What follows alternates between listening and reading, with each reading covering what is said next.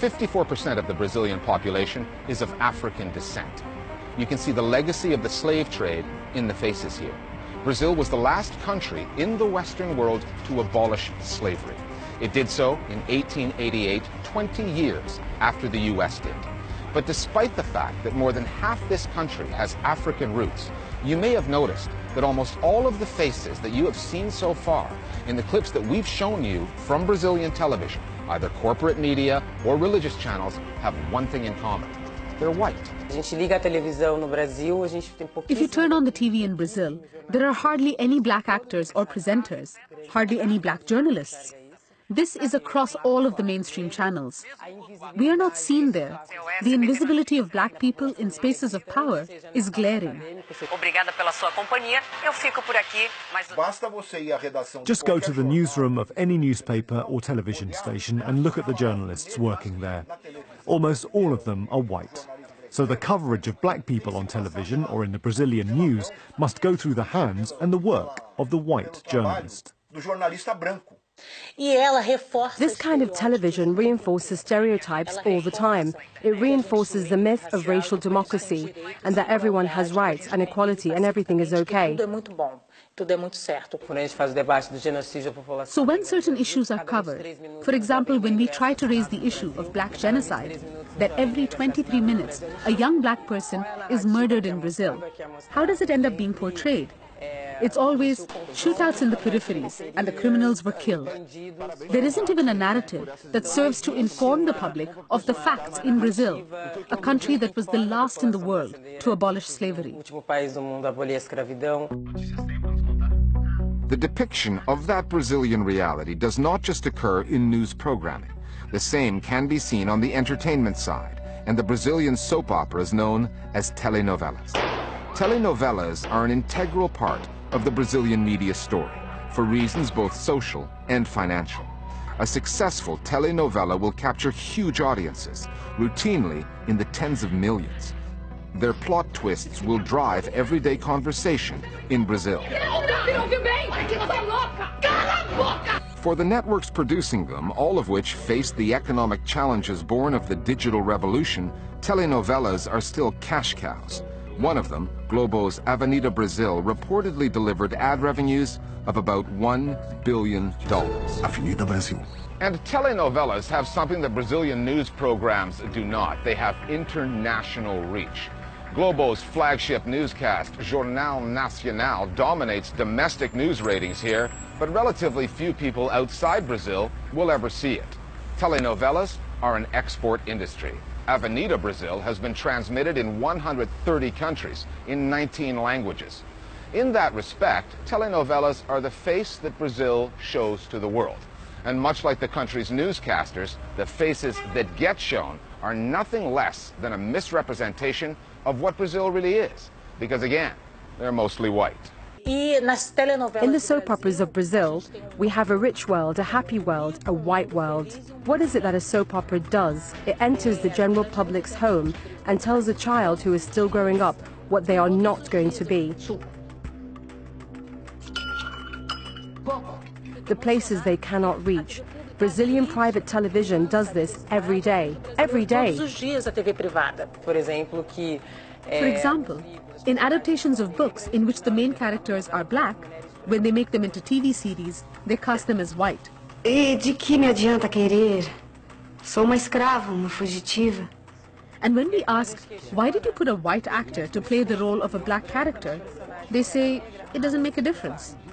And this has happened in some very famous series in Brazil in the past, like Isaura, the slave, and Chiquinha Gonzaga. A senhora Dona Isabel toca piano? Há alguém no Rio de Janeiro que não toque? Os escravos. Hã? Os escravos não tocam piano. It may not happen today, because now we have a platform where we are able to protest. Because of the internet, we can make some noise.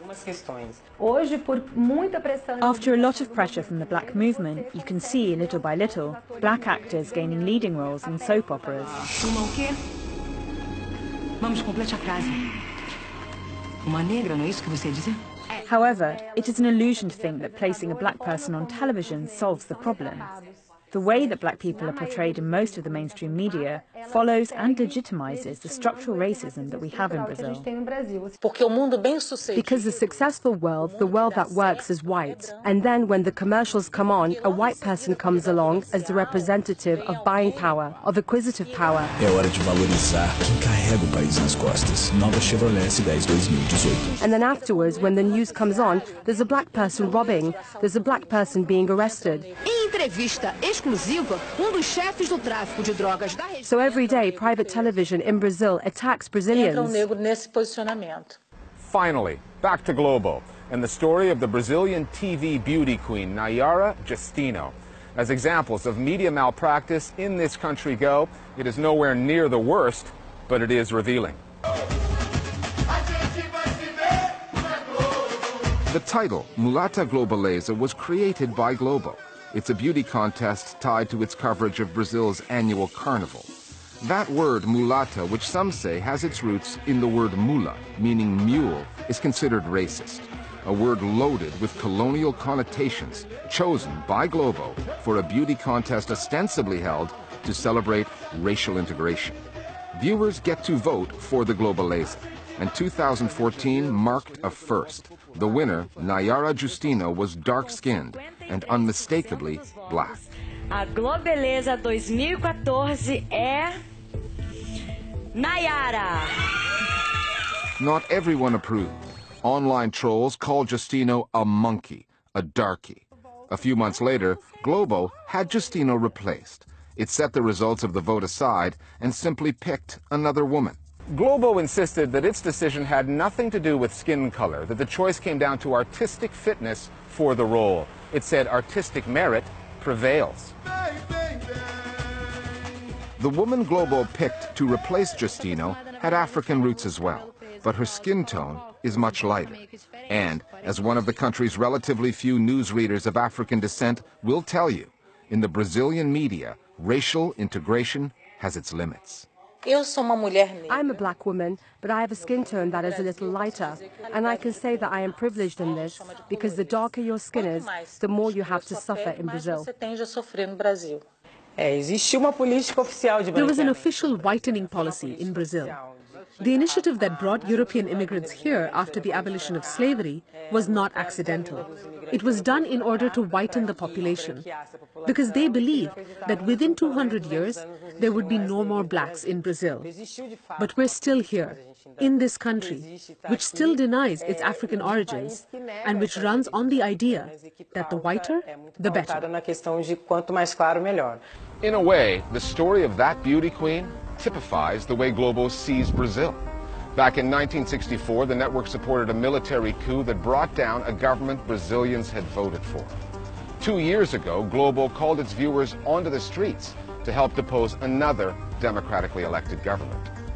Globo is not even above overturning a public vote for a beauty queen if the choice of the people fails to align with the network's idea of who should represent Brazil.